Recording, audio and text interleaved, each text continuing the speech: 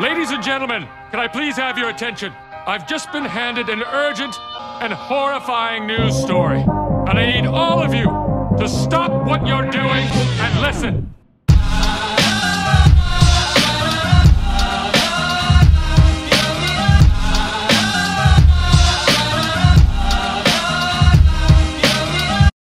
The picture that you're looking at right now is a picture of the 2010 World Cup roster for the United States.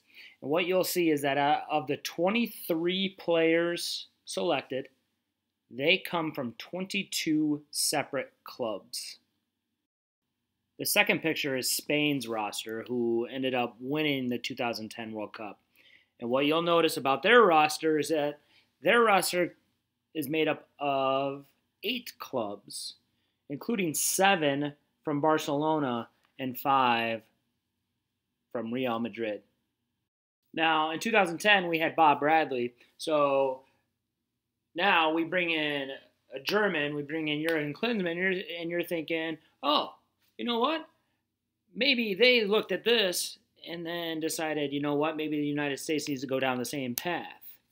Let's look at Jurgen Klinsmann's roster in 2014. Jurgen Klinsmann went down the same path as Bob Bradley, and our roster in 2014 was comprised of players from 20 clubs. But something's got to give. I mean, so what did Germany's roster look like in 2014? Well, theirs was 11, so a little bit higher than Spain's. And they had 7 from Bayern Munich and 4 from Borussia Dortmund. But in their final, they were made up of 3 clubs. Their starting lineup in the World Cup final was made up of 3 clubs. You're probably yelling at your computer screens or your cell phones saying, Jason, we're not Spain. Jason, we're not Germany. We're not Portugal. We're not whatever. Okay? But let me get this point across very clear. In 2013, we saved Mexico's butts by beating Panama so that Mexico could finish 4th and have to go to New Zealand and play a home and home to get into the World Cup. So, what does their coach do? Their coach comprises a roster of only 14 players,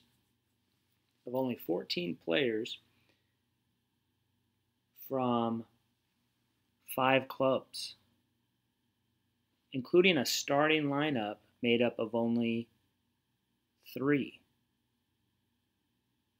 They end up beating New Zealand 5-1 in the first leg, and making the second leg not even mean anything. Now, going into a do-or-die situation to qualify for Russia, the 2018 World Cup, what does Bruce Arena do? Bruce Arena was brought in to qualify. First and foremost, to qualify. I just gave you 3 prime examples of international soccer and how it tends to pick rosters made up of players from as few clubs as possible. So, in this do-or-die situation, what does Bruce Arena do? He names a roster of 25 players from 22 clubs. Last but not least, in the game against Trinidad and Tobago and against Panama, our starting lineup, which was the same in both games, comprised of 10 different clubs on the field. This is like back in the day when high school soccer was a big deal. The best high schools had kids all from the same club team that went on to play at the same high school. So if your high school team was comprised of 2 or 3 club teams, you're going to be pretty good because there's continuity. When you had 11 or 9 or 10 different club teams represented, you weren't going to be very good. And that's how the U.S. national team is. I can't believe nobody's figured this out in terms of roster composition.